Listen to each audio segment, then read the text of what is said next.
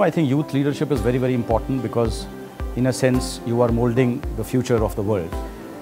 It's the youth of today who will be the global leaders of tomorrow. So for us to inculcate in them the right values, the right attitudes, the right spirit is extremely important, because if we want a better world, then you want better trained youth. So I think the model United Nations conference that Harvard is having in India now is again a very, very successful project which has managed to train a whole generation of young students who are globally minded, who are internationally minded, who want to look at the world through fresh eyes and want to bring their creative energies towards solving the myriad problems that our world of today faces.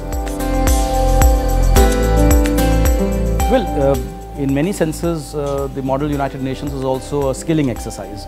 You are skilling students in the art of compromise, in the art of discussion, debate, understanding the issues, and most importantly in the art of public speaking.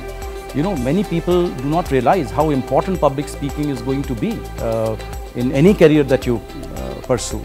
Children must not only be given the opportunity, but must be actually tasked with, speaking in front of their peers, developing the confidence to face an audience, not have stage fright.